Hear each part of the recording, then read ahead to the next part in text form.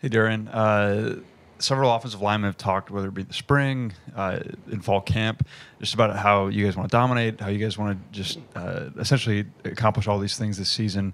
It's one thing to say it. Obviously, it's another thing to do it. I mean, what kinds of things are you seeing where guys are following through on some of the things you guys have mentioned you want to do? Yeah, I think something that we get coached on here at Alabama is how you practice, how you play. So if you don't if you talk about it, you don't practice it, then it's not going to show up on game day. So I think something that we've developed is like carrying that in practice. Finishing every rep how we want to. If a rep isn't as good as we want to, we'll talk about it. We'll meet about it, and then figure out how we can correct it for the next rep. But it all starts with practice and how you finish in practice.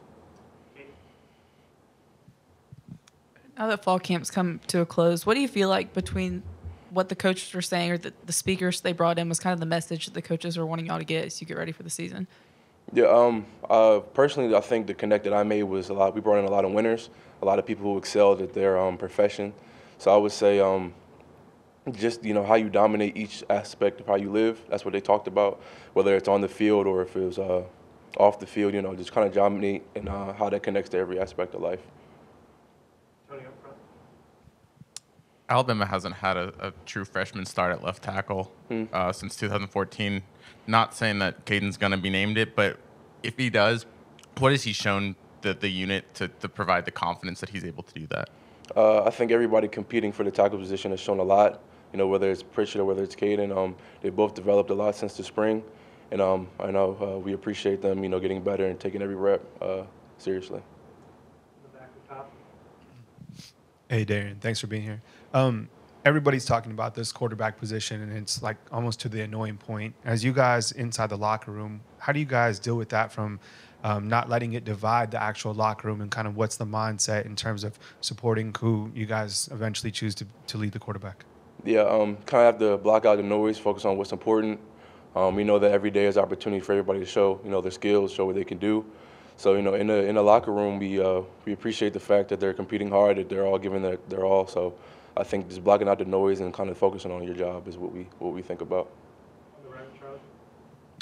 Obviously, the big difference is one position snaps the ball, one doesn't. But to you, what's maybe been the biggest difference or transition from center to guard? Like in the football aspect, I would say just playing off the ball is a little bit different for me. When you're a center, you're like on level zero. Not a lot of separation between you and the defender. So I think the biggest difference was like playing off the ball, having a little bit more time until you engage with the defender.